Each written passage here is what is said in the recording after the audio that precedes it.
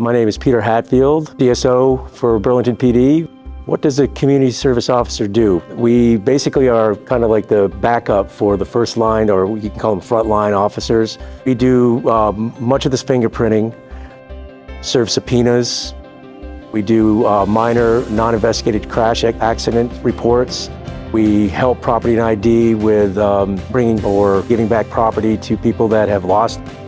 We do a lot of traffic control under the supervision usually of one of the sergeants or lieutenants at major crash scenes or like public assist.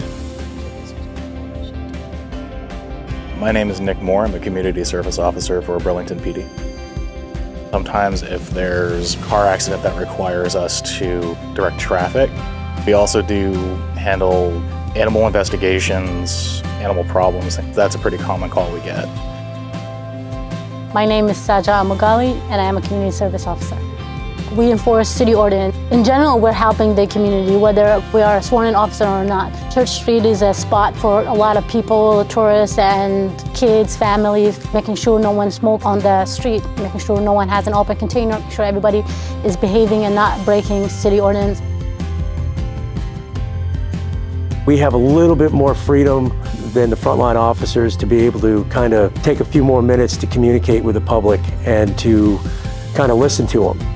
And we have a little bit more time to be able to give that person or persons to go ahead and either vent their feelings or just get it off their chest so it doesn't escalate to another level. It's a good feeling to get a smile, and by turning around, somebody comes up to you and say, "Thank you." It makes the job worthwhile.